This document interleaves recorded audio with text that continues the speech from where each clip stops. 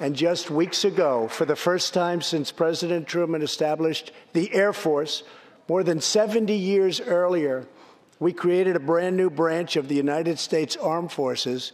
It's called the Space Force.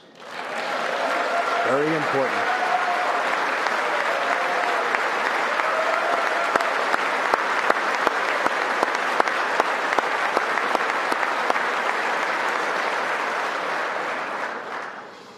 In the gallery tonight, we have a young gentleman, and what he wants so badly, 13 years old, Iain Lanphier.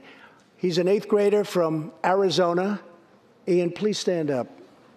Iain has always dreamed of going to space. He was the first in his class and among the youngest at an aviation academy.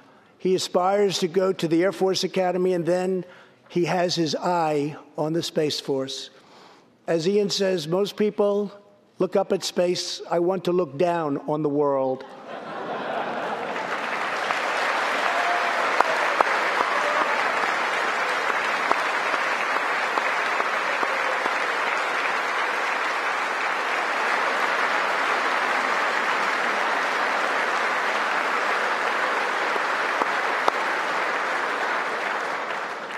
But sitting behind Iain tonight is his greatest hero of them all.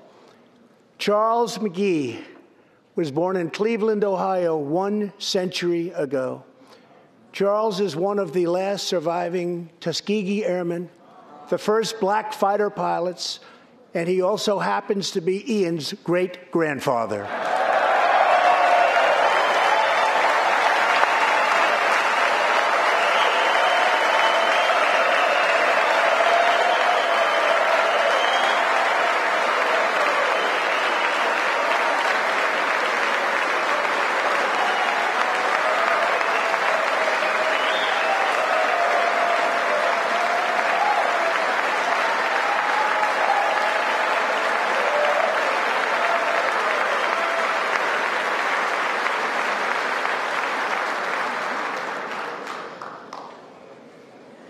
Incredible story.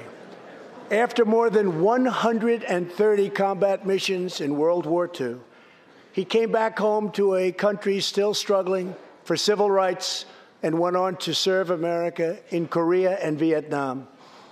On December 7th, Charles celebrated his 100th birthday.